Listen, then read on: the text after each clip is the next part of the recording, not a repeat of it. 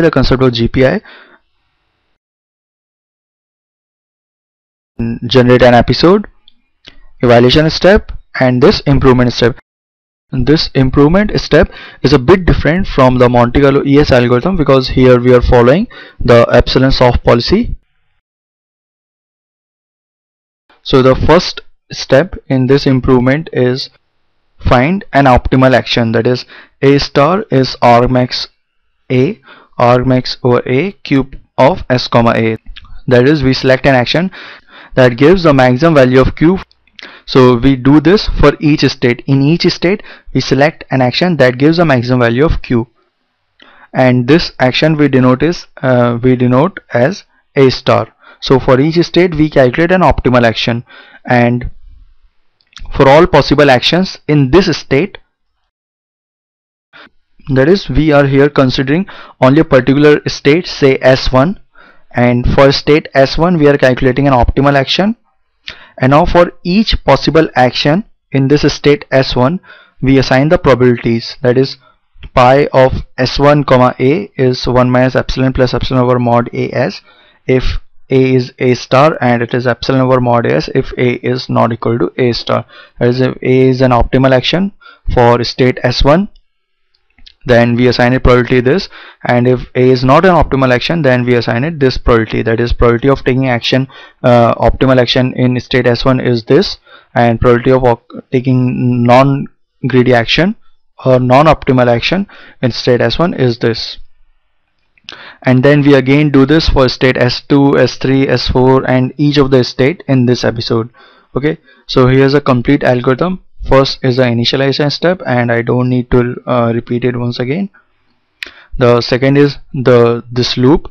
We generate an episode, we perform an evaluation step, that is assign return following the first occurrence of state action pair to R, append it to a list of returns for that state action pair, and now assign it to the action value function by taking the average of returns for each state action pair. Now for each state in this episode we do this step, find an optimal action for this particular state, and now for all the actions that are possible in this particular state we perform this step, assigning the probabilities, and we do this for each possible state in this episode. So this is a complete on-policy Monte Carlo algorithm.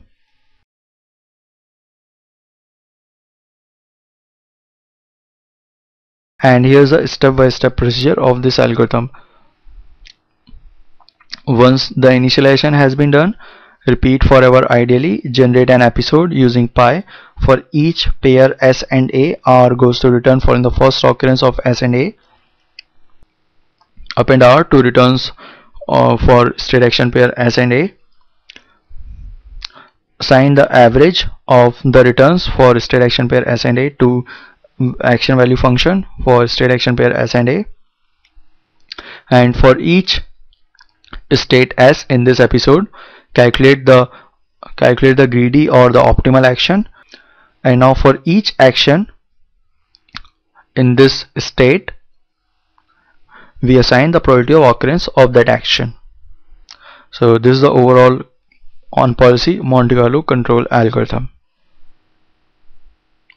So the previous algorithm is known as epsilon soft on-policy Monte Carlo control algorithm, and as I already mentioned, in this we remove both the assumptions, that is concepts of value iteration and generalized policy iteration were used to remove the infinite episodes for evaluation step, and epsilon policy guarantees infinite visit to every state action pair. Therefore the assumption of exploring stars is no more needed.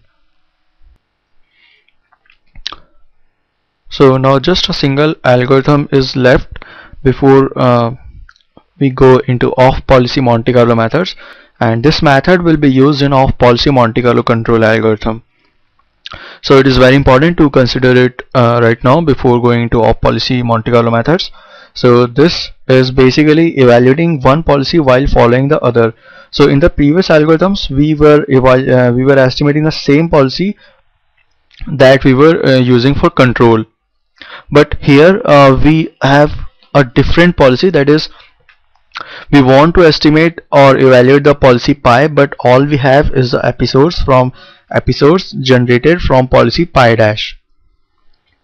That is, you're having episodes from policy pi dash and you need to estimate the policy pi.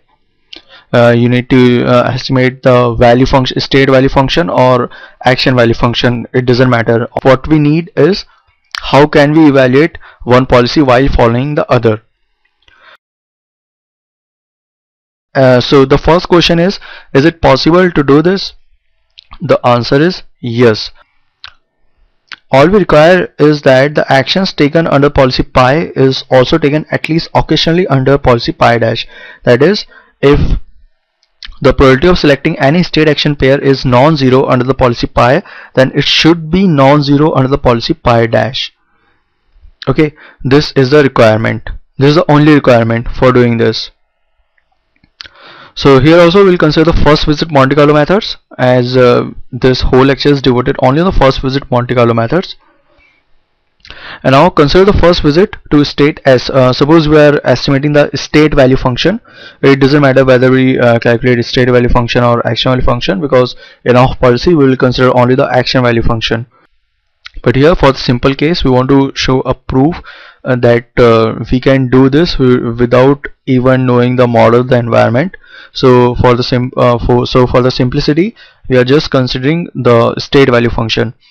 So consider the first visit to state S in an episode generated using policy pi dash. Okay, and the complete sequence of state and action following that visit.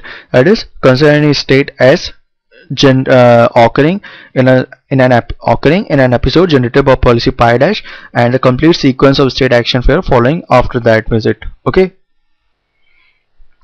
so PKS denotes the probability of complete sequence under policy pi, and PK-S the probability of complete sequence under the policy pi dash. So all we need is the ratio of Pi over Pi dash, and let R-KS denotes the corresponding of the return from that state. That is, state S has occurred in our episode, and the return following the first visit to state S be R-KS.